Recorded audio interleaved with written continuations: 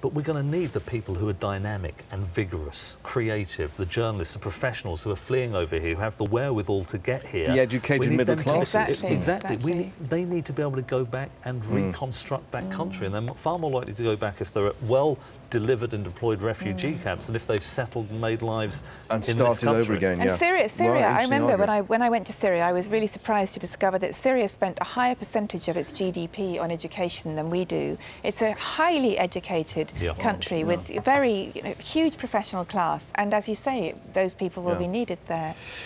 Okay.